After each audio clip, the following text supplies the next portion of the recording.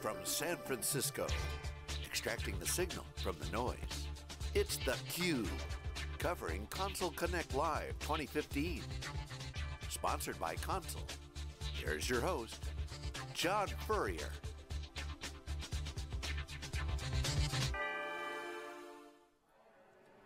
Okay, welcome back everyone. We are live in San Francisco for Console Connect 2015. This is theCUBE, SiliconANGLE's flagship program. We go out to the events and extract the signal from the noise. I'm John Furrier, the founder of SiliconANGLE. Jeff Frick, General Manager of theCUBE. Our next guest is Shafiek Peck, Lead Engineer, Network Engineer at Zendesk. Welcome to theCUBE. Thank you, thanks for having me. Lead Network Engineer means you're the Chief Firefighter, right? Amongst other things, yeah. SaaS, obviously the cloud, changing everyone's business models. And a lot of stuff going on, SDN, a lot of transformation, DevOps, applications being deployed, API-fication, all that stuff, we cover that all day long. But there's a lot of underlying plumbing that needs to get re-platformed. Talk about some of the issues and what's going on at this event, and why is this event so important in terms of this new next generation internet? Because it has nothing to do with the internet, frankly. So everyone knows, there's a lot of malicious activity out on the internet, right? And so when you're trying to run a business on the internet, a lot of that, you're constantly in the back of your mind worrying about that malicious activity and when you're finally going to be targeted for it. And it's certainly not an issue of if, it's definitely an issue of when. So basically, the reason that we're here is because we definitely recognize there's an importance in bypassing the internet and staying connected with your customers, and also the applications that you use. And so the importance of this particular conference is it encompasses the importance of peering directly from business to business, at the network layer. And so, any chance that you're able to connect directly with the businesses that either you need to run your company, or that other businesses that utilize your particular applications, it's definitely a win. Like I said, the internet's kind of the wild, wild west, and when you are a target for, whether you're a direct target or just collateral damage of an attack, it definitely affects, financially, it has big repercussions, and also emotionally, it hurts. It's kind of like someone, breaking into your house and sitting around on your couch watching television, right? Like, you're going to feel a little violated. So with Direct Connect, you're cutting out all the craziness of the internet. You're connecting directly with businesses that you work with, businesses that you trust. So there's a certain hope that that a lot of the malicious activity that's out on the internet is going to be significantly cut down by peering directly with these. Shafiek, talk about the perspective from the service providers. We talk to customers all the time, and they're putting in Salesforce, and they're putting in Zendesk, and they're using these tools. But you've worked on the service provider side, the applications that are delivering via the cloud.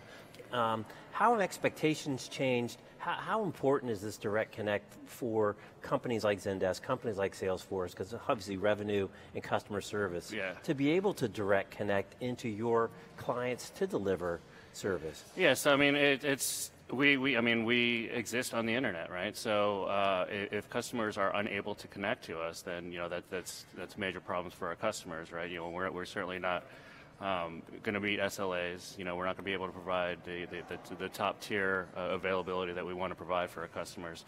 So if we're able to connect directly with our customers and cut out any sort of instability on the internet or any malicious activity on the internet, it's an absolute advantage to our business. And do you provide any financial incentives or other types of incentives to your customers to say, hey, this is an option you should consider? We strongly suggest it, or again, maybe there's either carrots or sticks to help encourage that, or is that kind of unspoken, it's kind of there, we don't really as far as any sort of financial incentives or anything like that, we really haven't. I mean, it's more, from my perspective, it's more for the benefit of connectivity for not only Zendesk, but Zendesk customers, and the applications that Zendesk uses to keep the lights on. So if there is any sort of financial give and take anywhere, that's probably the least of my concerns. I'm more concerned with providing performance. So talk about the internet, obviously was an alternative for the old way. I mean, talk about the transition from the old end-to-end architecture from the network 90s, back in the 90s, go more remote office, put a box out there, and then the internet became nice backhaul or transit for folks. and then now we're back to these secure connections. Talk about that. Why? What happened? Cost?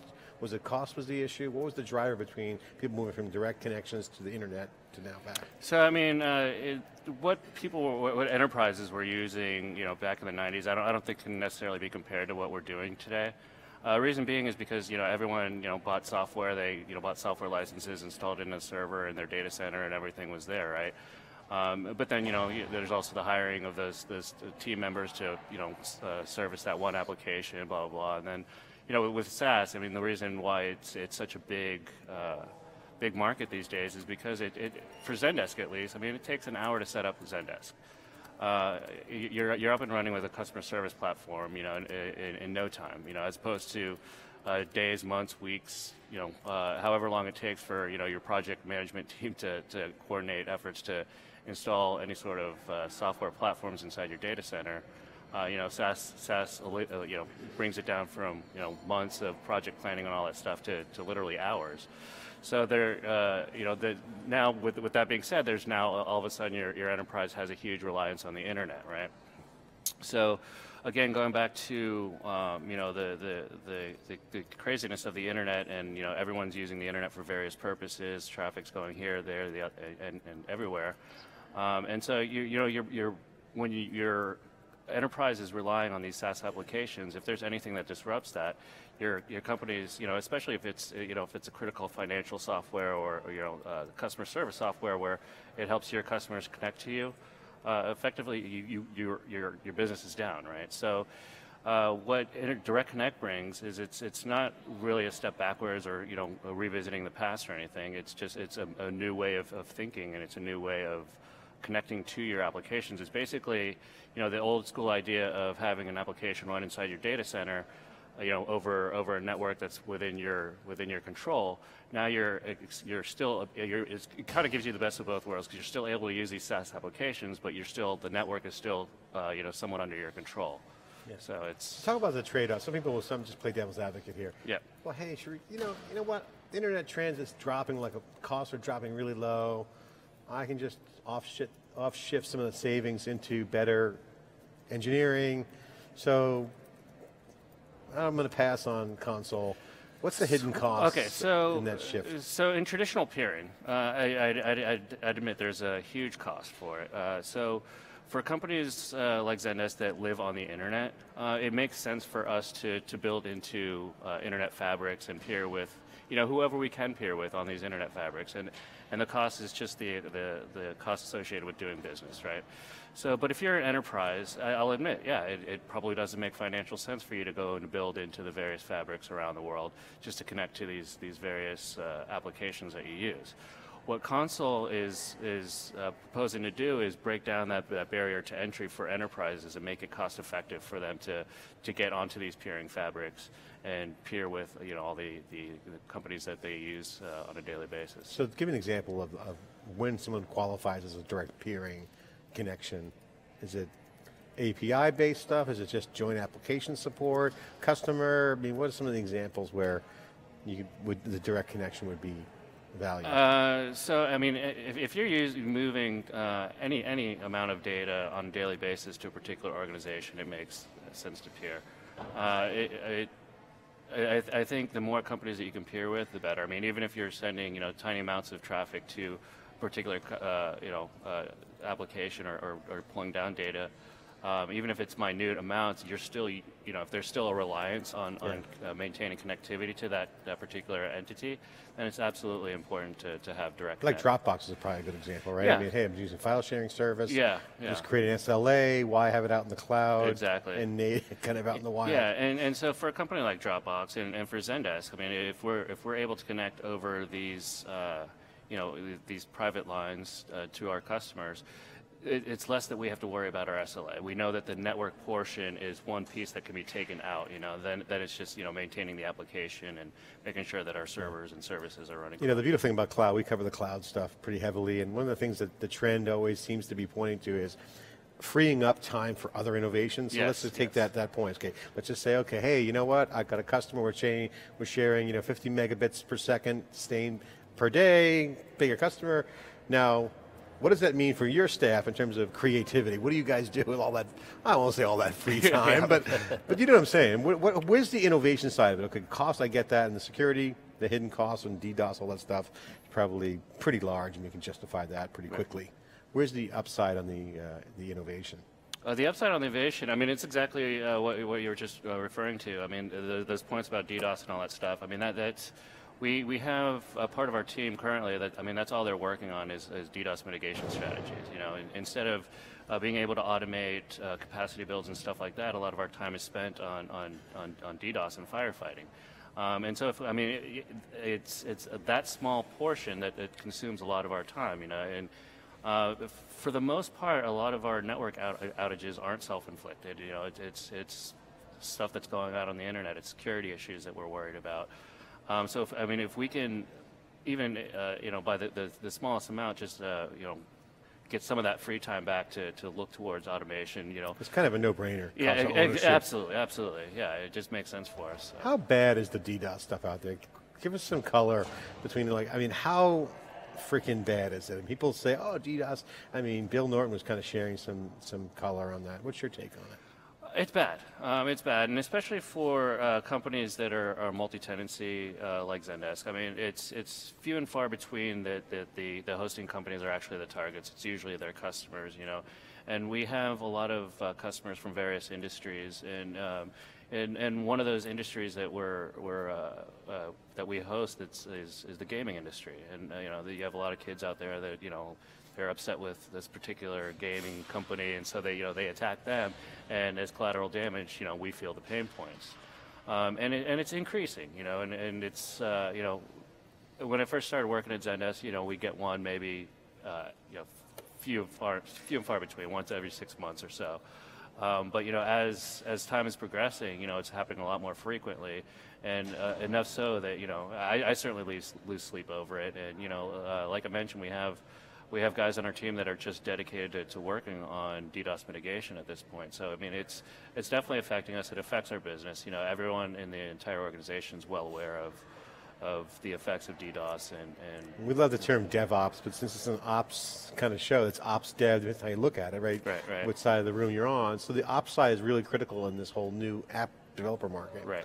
What's your take on that? As you look up the stack and you see demand, right? Hey, I want programmable infrastructure. Right. I mean, you guys aren't against that, obviously, no, but no. people are like, hey, if I take away free time, I got to create a programmable infrastructure.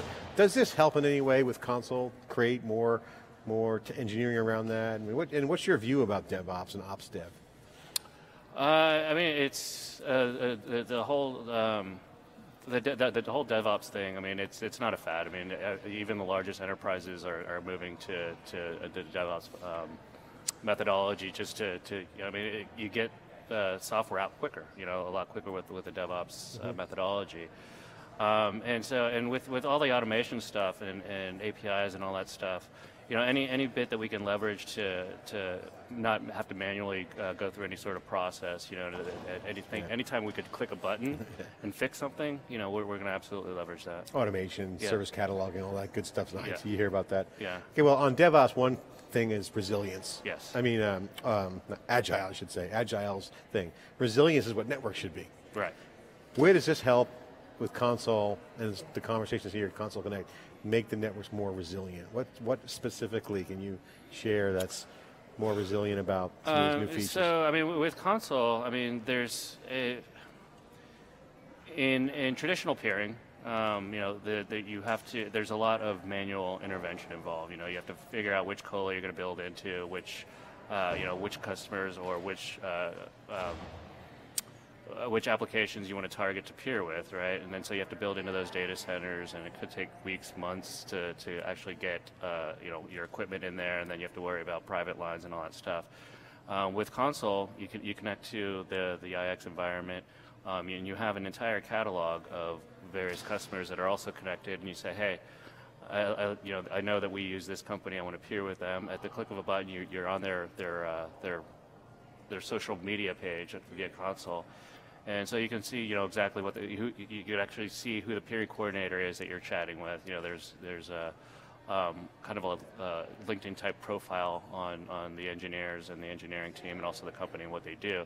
And so you can just click on a button and say, hey, I want to peer with you. And once they accept, I mean, you're up and running. It's like a social network meets networking. Yes, yes, absolutely. Yes. Real networking. Real networking. Real networking. Well, you know, you got someone on the other end. Any kind of questions, obviously. Yeah, and there's also a lot of built-in data. So a lot of times when you're working with peering coordinators, you know, you have to say, oh, you know, I'm providing X amount of routes. This is my bandwidth. Blah blah blah blah blah blah. And so, I mean, if you forget any of that information, they're going to come back and say, hey, what's the criteria on this? Blah blah blah. But you know, with console, all that information is automatically populated for you, and you can obviously adjust it. But it just makes the interaction a lot easier. And with being able to see, you know, who was on the other end of this request, you know, it adds a human touch to it. Final question for you is, what's this event about? For the people who aren't here, that are watching this video, what's the big aha on this event? Why is Console Connect 2015 important? Why is it important? Because it lowers the barrier of entry to the peering world, and for businesses, as I previously mentioned, for businesses that rely on the internet to run their business and provide services out on the internet. It's being able to peer without having to build out a peering infrastructure. I mean, that's paramount. You know, it brings down the cost, brings down the barrier to entry. You don't have to have an expert level network engineering team to be able to peer with businesses around the globe. Versus the old days of provisioning a circuit, all that hard yeah. plumbing that would have to be connected. So yeah, I mean, basically you just have a connection to IX, and then from there you're able to connect to whoever you want. All right, thanks for sharing your insight. Yeah, really absolutely. appreciate it. Yeah, Down in the trenches, ops dev, one click of a button, you're peering, social network of a network. Great stuff here at Console. We'll be right back with more live from San Francisco with a short break.